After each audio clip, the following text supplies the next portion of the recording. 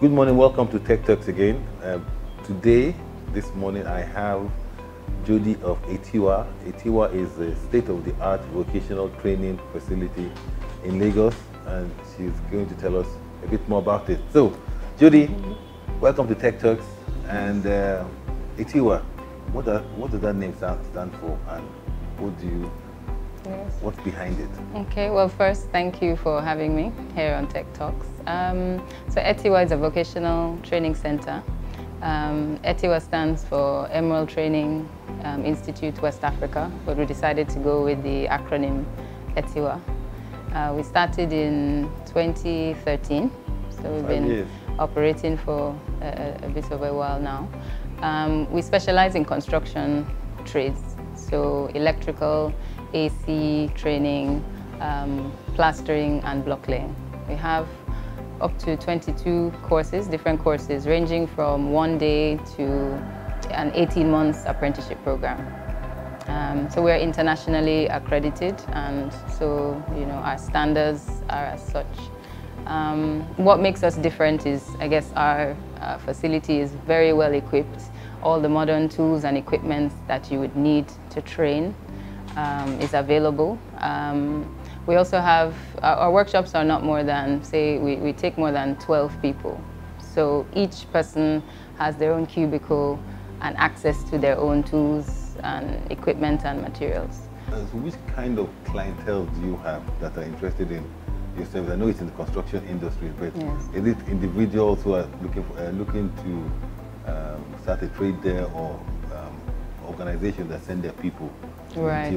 So both at the moment. Mostly organizations. I think when we started up, the idea was to cater for companies who wanted to upskill their technicians and artisans.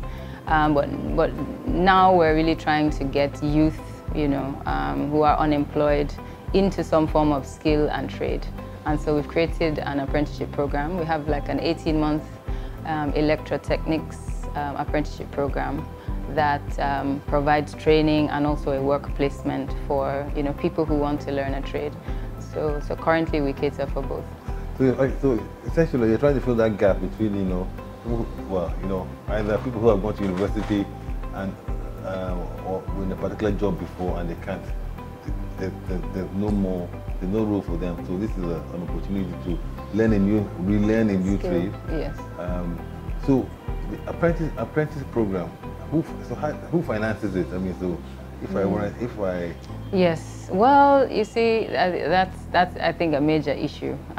So many people are unemployed. I think the youth need skills, and access to finance to actually go to school is a big issue.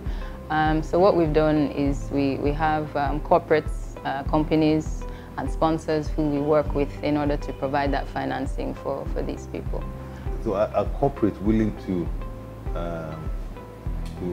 partner in that corporate social responsibility, or do they see it as a way of also accessing resources? Right. Yes. I think it's a win-win for them. Obviously, like industry who can benefit from those graduates who have trained.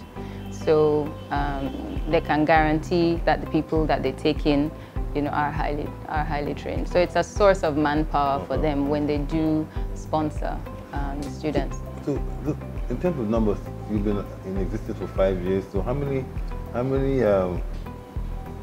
people have gone through any sort of training, whether it's 1 day course, as you said, or 18 months? Over 800. Over 800. Over 800. So 800 in there.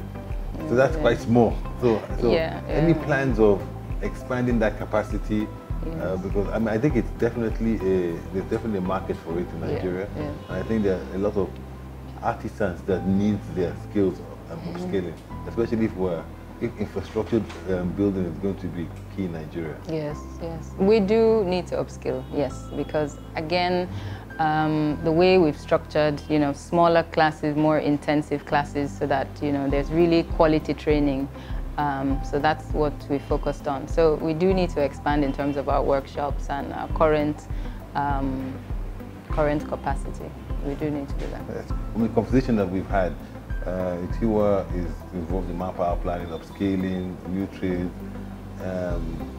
On the gender side, do you have, so like, you know, I think construction, what's the female participation in this training? Yes. Well, you know, females don't usually see it. You are. This is you here sitting down here, telling us about plumbing and air conditioning. Yes.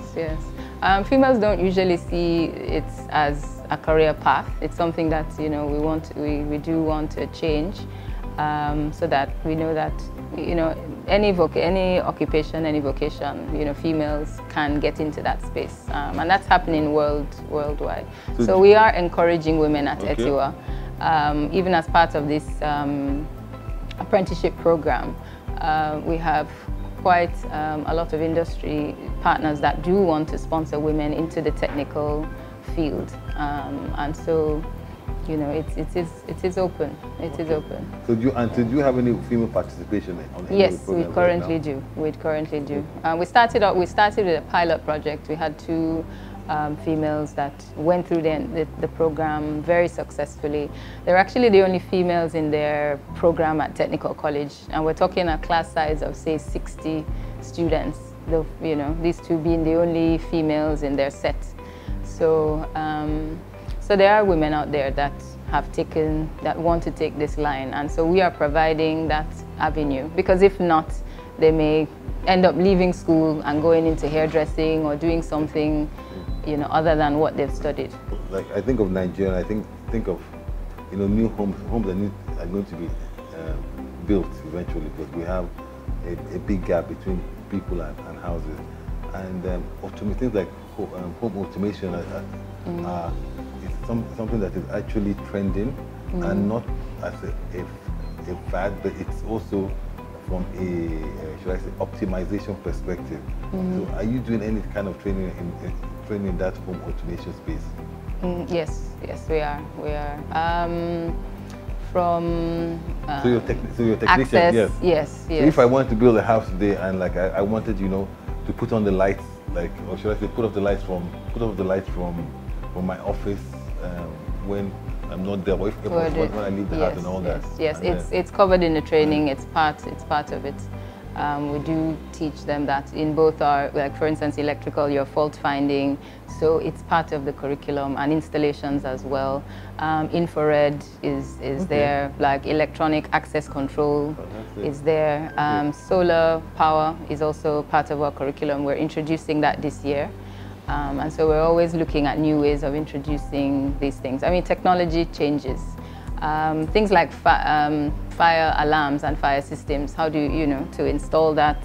These are not things you find readily in any other vocational center. So that we're big on that, making sure that, you know, the technology is incorporated, and that we're operating at, you know, international standards.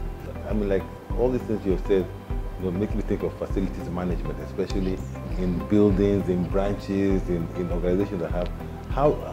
So what is your impression of how facilities of management are managed, and do you think that organizations need to invest more in upscaling their people so that their facilities are better managed?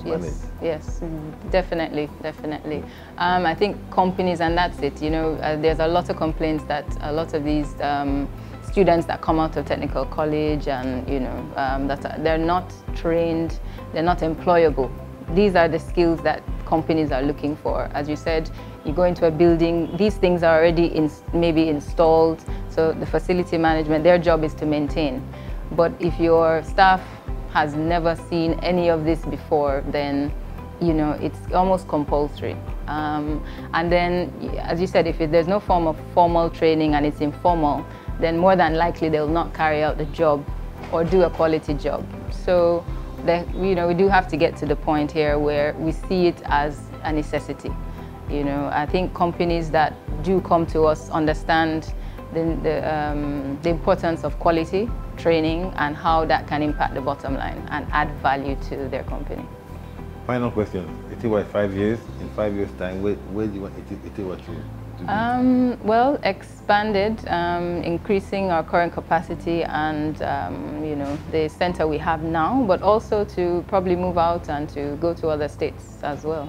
So, Jody, thank you very much for coming to Thank you for having me. And we'll continue the conversation offline.